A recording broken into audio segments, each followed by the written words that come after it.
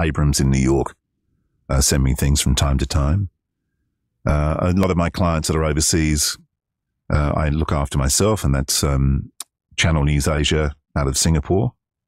So I'm their network voice, and a radio station in Dubai called Dubai Eye.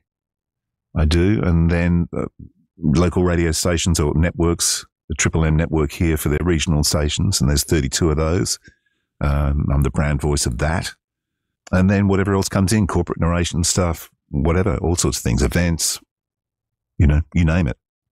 I'll take it. I'll do it. Yeah, right.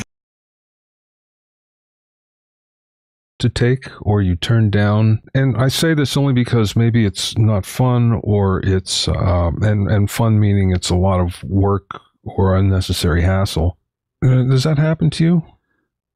Yes, there are things that I feel that I wouldn't do, and but it's difficult because you kind of go, well, where do you draw the line? Do I say I don't want to do McDonald's because I think their food is bad for people? Or do I say I don't want to do a read for a fuel company? I mean, where do you, or palm oil company? I mean, where do you draw that? This is the trouble. Where do you draw the line?